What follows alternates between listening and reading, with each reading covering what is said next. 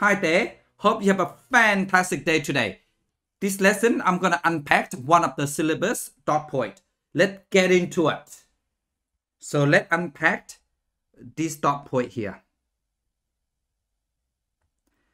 The point of these sides of a quadrilateral joining to form a parallelogram. So let me just construct a quadrilateral first.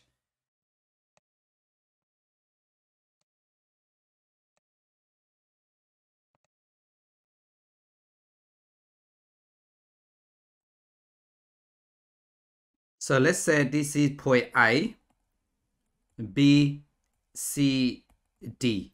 So let's say vector AB is vector A. And vector ID is vector D. And vector DC is vector C. And vector BC is vector B. And this is the midpoint of AB. And this is the midpoint of BC. And this is the midpoint of DC. And this is the midpoint of ID. So the question is, we need to construct this quadrilateral here is a parallelogram. So let's name this midpoint here. So this midpoint here, let's say P, Q, R, S. So the aim is, let me just write this down, is to prove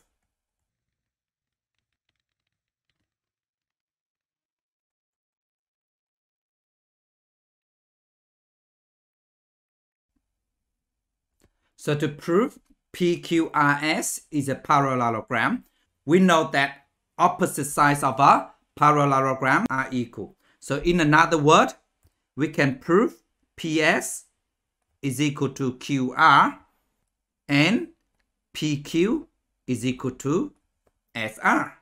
But we also know that if one pair of opposite sides are equal and parallel, so this means that PQRS is a parallelogram. Okay, so let's just prove that property. So we're gonna prove vector SP is equal to RS. Okay, so if the vector are equal, this means that they have the same direction and magnitude. Okay, so let's do that. So first of all, let's find PS. So let me just write it here. So vector PS. So we know that PS is equal to SI plus IP. Okay, so equal to SI, vector SI plus vector IP. And we know that S is the midpoint of ID, so therefore vector IS is a half of D. And SD is a half of D. Similarly, okay, R is the midpoint of DC, so therefore vector DR is a half of C, and this is a half of C.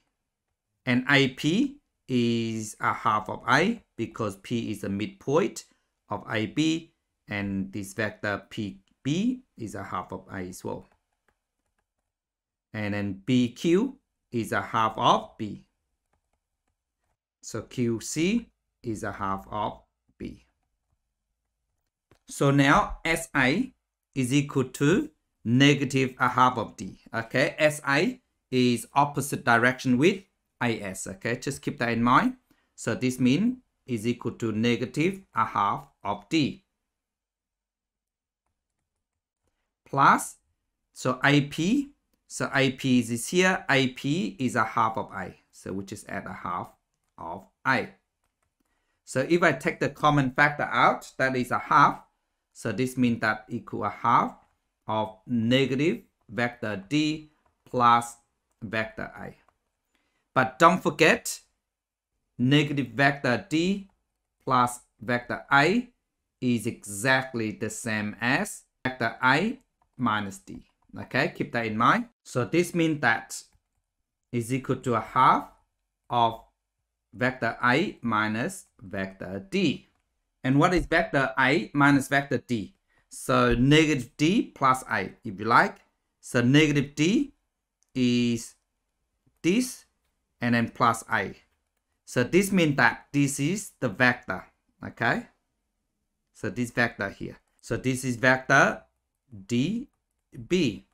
So vector DB is equal to vector A minus vector D. And vector DB is also equal to this vector here.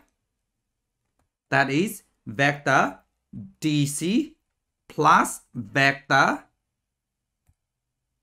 CB, okay? So that is this vector here. So it's equal to vector C minus vector B. This is negative B.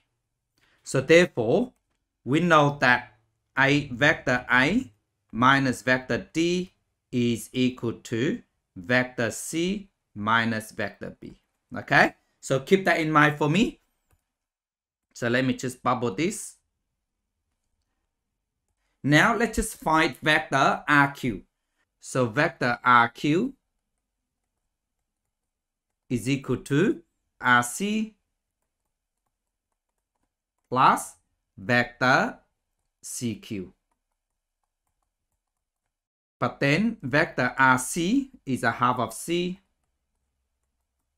And then vector CQ is negative a half of vector B. So if I take the common factor out, that is a half. So that will give me vector C minus vector B. But then we already know that C minus B is exactly the same as A minus D. So therefore, we can see they are equal. So that is equal to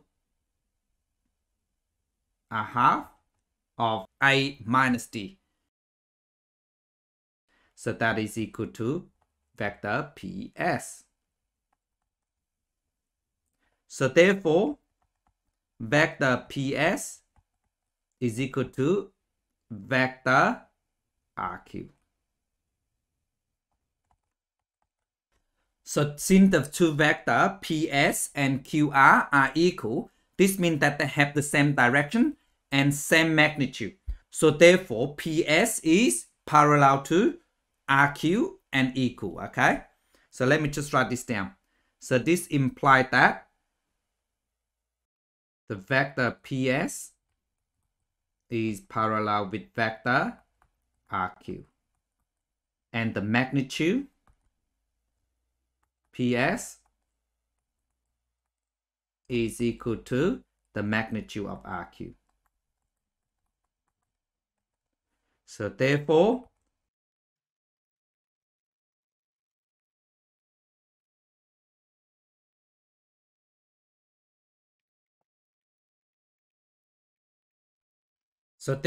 quadrilateral PQRS is a parallelogram. Please try to prove it yourself by proving the vector PQ is equal to vector RS. So see how you go and let me know on the comment below. Thank you so much for watching. Bye.